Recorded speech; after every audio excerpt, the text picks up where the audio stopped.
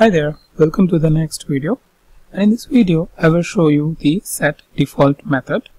So what it does is basically set the default value for a key. If it is, let's say, not present here, that it will add it and add the default value for it.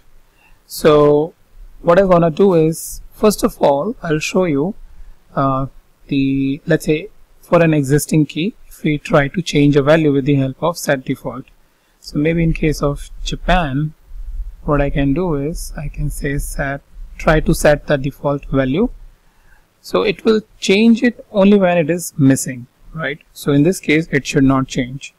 So my key is Japan and my value is 1000, right? But if I say sales, alright, let me that. So Japan is 700, right? Now let's say what we try to do is there is a new key which is Spain, and right now we don't have a value, so let's give it a default one which is none. So it should ideally create a value which is Spain or key, and value should be none. So if I go and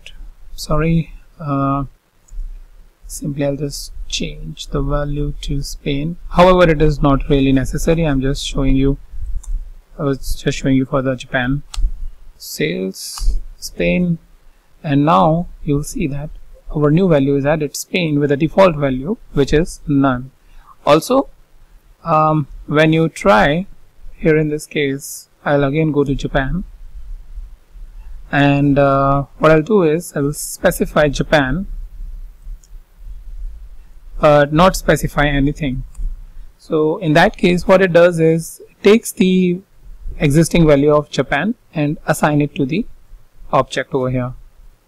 So if I go and execute this and say Japan, it will give me 700, which I can then further use for my any other data processing operation.